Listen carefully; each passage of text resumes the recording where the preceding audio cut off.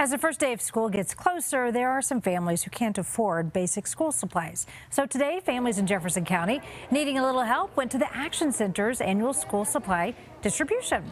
This year, the Action Center will help nearly 5,000 Jeffco students and their families. Kids get everything from the markers and the erasers that they love to those backpacks, library cards. For one mom of four, this really means everything. This helps me so much because school supplies are so expensive, and then for 4 kids to try to do all of this and get school clothes and everything together, this is a big helpful impact on our house. If you couldn't make it out there today, don't worry about it, not too late. The distribution goes again tomorrow and Saturday, then again on Monday and Tuesday at Everett Middle School, and that is in Wheat Ridge.